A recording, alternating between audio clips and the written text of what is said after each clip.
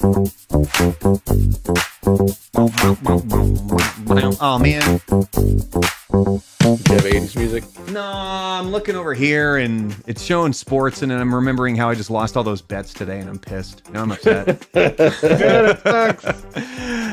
We're talking right now about what does pop culture leave out in regards to the 80s. I'm going to go through a couple of examples here and see if you guys either agree, disagree, or if you guys kind of have your own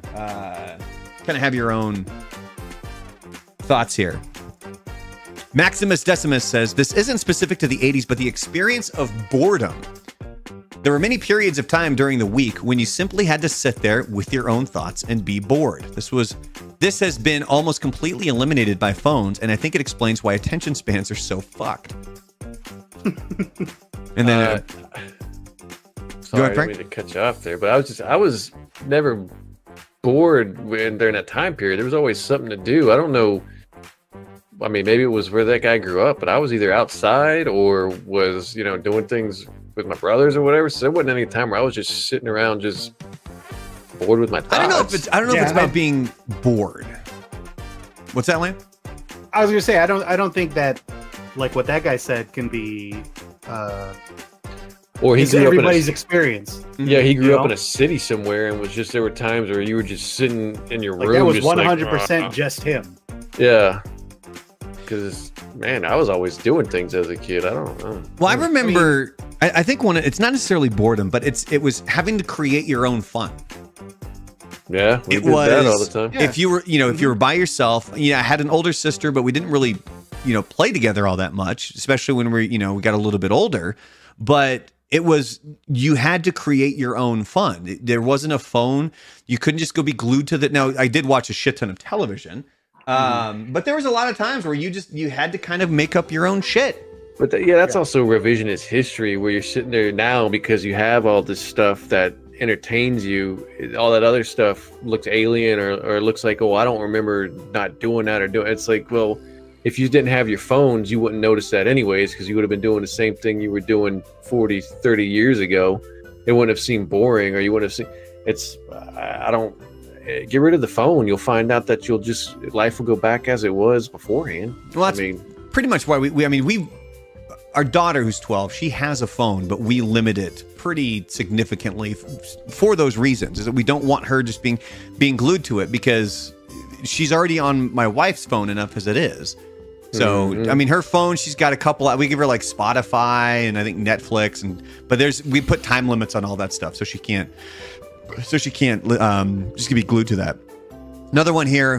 What are some things that pop culture leaves out about the 80s? Anything we wore that wasn't neon. Pop culture acts like the 80s were just a sea of nothing but neon for 10 years.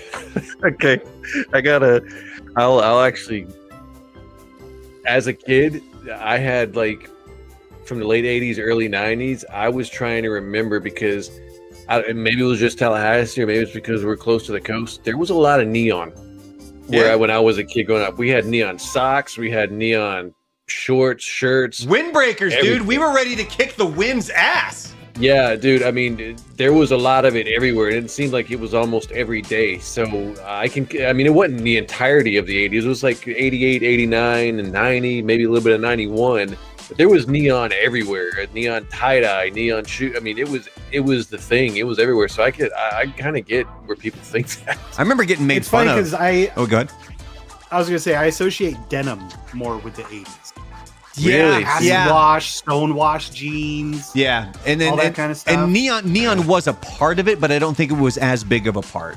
Maybe it's because just the weather's warmer down here. You don't wear jeans as often, because we did have the acid wash stuff, but more like summertime apparel. You were in neon everything down here. It was hypercolor t-shirts. Yeah, fucking hypercolor, baby. Hand on the shirt. No, I remember getting made fun of because they had a buy one get one deal on Converse, and I got a pair of royal blue Converse. Loved those shoes. They looked fantastic. The only other color they had in my size was neon pink. So I wore neon pink Converse at age 9 or 10 or something like that, and I got relentlessly I remember those shoes picked on because of that. We would get those, and then you would get like the puff up paint that was neon, and you would put Draw little it, draw Yep. little things or whatever on it. We had those shoes that were, I mean, who knows what happened to them? But Oh we would, man, you just $30 unlocked a memory. down the drain. Yeah, because the little puffy paint thing, it was like in a little squeezy Yeah, a little kind of squeezy thing. tube, yeah. We had a kid come over to our house and eat that shit, and they had to run Was to it the Kai? hospital. Was it Kai? No, it wasn't Kai. No, but I remember like my mom was freaking out, and like this other kid's mom was freaking out. I'm like, what happened? She's like, he ate this, and I'm like, well, why? And for me, I'm like, why did he eat it? Like it's What not was that food. movie? What was that movie where That was the the kid original. was eating that? Think about it. That's the that original stuff? Tide Pod. It was that kid where Was the the kid puffy was paint. eating that stuff, and they're just like, yeah, let's stay away from this kid. He was like God. eating the glue or something. Leva74, welcome back to the stream, actually, Leva. That we really thought the Russians were going to end the world any second now. It was a continuous and thought you find out and that worry it was that like mothballed out. Yeah, it was a continuous thought and worry that drove a 10-year-old nuts.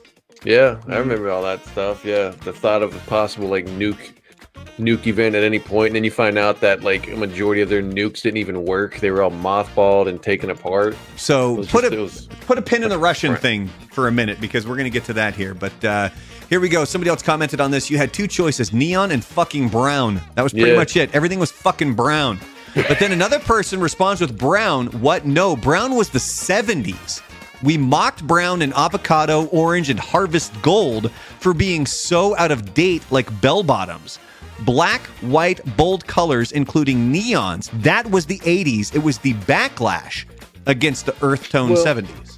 You know what also was really, it was this weird thing, and it has to do with, I think, like, I don't want to say who's in power, but who's of age at that time. I just remember the 80s being really retro 50s. Like, you had a lot of the flooring in a lot of places was like checkered, like black and white, like a giant checkerboard. You had a lot of this 50 retro kind of looking lamps and stuff, and it was like this whole, like, it was really 50 retroed out during the 80s. I don't know if you guys remember a lot of that, but it's like the Pee Wee Herman, like his was more like 50 retro, and there was a lot of 50 heavy 50 retro feel to the 80s that you could find everywhere. Well, I think a lot of that has to do with the fact that fashion goes in cycles.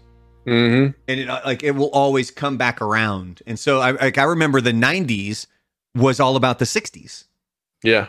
So, like, 50s were the 80s, and then the 60s came back in the 90s, and then the 70s kind of came back in the 2000s, and there's like a 30-year cycle. I think they've done studies on this that show you exactly kind of what the timeline is for these things. We're in the 90s now. Although, right? I think we're kind of speeding up, though, because with social media and the internet, Yeah. it sort of exacerbates a lot of that, to where fashion and trends move a lot faster than they ever have. All right, a few more here in regards to things that... I have one media- that I just remembered too, but go for it. in regards to things that pop culture doesn't really get right in regards to the 80s, so much cocaine. Like, it was everywhere. The dude who Yeah, used it to was. deliver beer where I worked would just casually say, "You want a bump?" And we'd march into the beer cooler and snort coke. And that wasn't Los Angeles or Miami. That was rural middle Georgia. Yeah, it was everywhere. We got to ask Spano about that because I believe he kind of lives in rural middle Georgia right now. A couple more here from Reddit, and then we'll get to what you were going to say there, Frank. Pop culture sort of covers the 80s pretty well, but kids today don't fully appreciate how incredibly different the world was before the internet and cell phones. Absolutely transformative. But see, they make it seem like it stopped like in the 80s. This really didn't happen. It's been in the last 10 years that the phones have really taken over. I mean, I could even remember before 2010 not being addicted to my phone and living. It was like the last 10 years that phones have really taken over. So it's not like it was, the 80s and then after that it was downhill. It's only been within the last like 10 I would years. give that it, it's I would really give it taken more over. time than that. I remember people really being glued to their phones in like 07, 08. Like especially, for me, especially when the it first didn't really- iPhone came out. It didn't really. I've never really have been, but I didn't use my phone more until around 2012, 2010. Well, I think that guy is just saying kids today Yeah. don't appreciate not having it. They don't fucking get it, bro.